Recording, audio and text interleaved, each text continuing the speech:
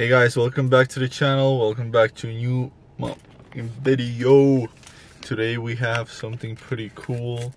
We're gonna be installing these mirrors, replacing the original mirrors with these.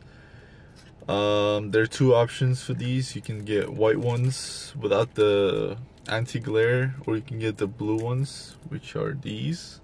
You can see it has like a blue tint to it, and it's anti-glare glass. And what it basically does is it's gonna replace the original mirrors, of course, the glass. And the original glass is pretty zoomed in, and you don't really see the blind spots and whatnot. So with these, you're gonna see a lot more using these mirrors, and I feel like this is a pretty cool upgrade, and it's only like 60 bucks or something. So let's install it and take a quick drive and see the difference. And I'm gonna tell you guys my experience and like if I like it or not, and yeah, I'm gonna tell you everything about these. So let's go. So the mirror itself is held by some clips. As you can see, this is this sort of a thing right here, this circle. Then it has these two connectors, which probably should be bent and not straight up. So I'm gonna take the original out, and you can see this is the view of the original. You can so this is kind of me sitting right here driving, and this is what I see. And I'm gonna show you once I install these as well, the difference between these two. So like I said, the glass is held by clips, so it just pops off, and I can take it out whenever I unclip the bottom. Here it is, and here are the two connectors, actually three. But this one I believe is the anti-glare, which I'm not gonna need because the glass is already comes with anti-glare. So let's take this out. So here's the new glass connected. I actually didn't have to bend those. They come straight, so that's good. My only concern is this connector right here, which is for anti-glare. But from my research, it shouldn't be giving any errors on the screen. And I don't need the anti-glare from the car itself, because let me show you the other piece. So this is the original piece.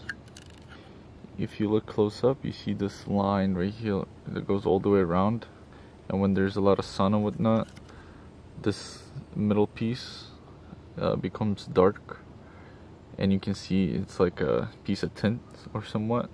That's what it looks like.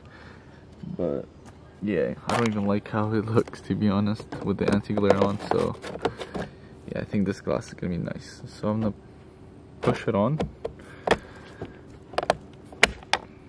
and it should be installed.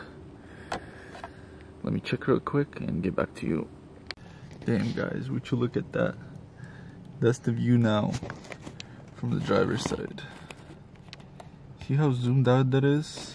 Let's see the other side. That's what I see. It's pretty zoomed in. You can see a lot of the car, and it's a big piece of the car. Where here, it's pretty small, and there's a lot that you can see. So let me install the second piece and get back to you while I take a drive and see the cars in the mirrors. Well, good news as always. I don't know why I didn't check right away, but one of the mirrors is cracked and broken, which freaking sucks, because I took that mirror out and now it's crooked pretty much. This is how it sits, and I can't move it for whatever reason, but this one is good. So guess let's take a drive with one mirror and see how it does, see how it looks. So this is how the mirrors look like when you're driving. It's kind of zoomed out, and you can see a lot more, which is nice, and I like it that way. In the beginning it's kind of hard to get used to, but after a little while you get used to it, and now I like them a lot more than what I had before. So yeah, I definitely recommend getting these if you guys are interested in seeing the blind spots and whatnot. But yeah, they're only $70. Which we see just there. So yeah, thank you guys for watching. Make sure to leave a like, subscribe, and I'll see you guys in the next video. Peace out.